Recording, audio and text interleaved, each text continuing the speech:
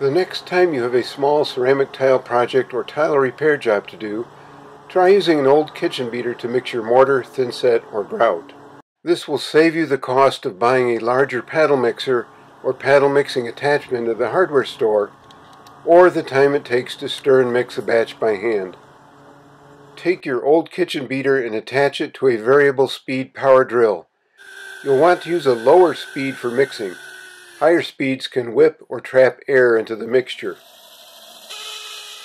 You can tell by the sound of the drill's motor that we have a very old drill.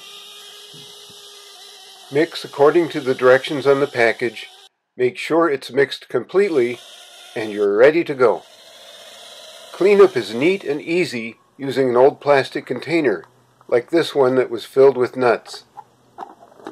Drill a hole in the lid, insert the stem of the beater through the hole, then screw on the lid.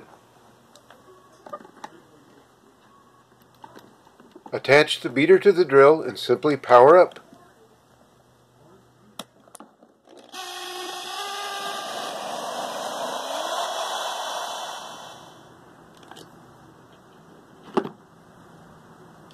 Any remaining residue can be wiped off with a rag.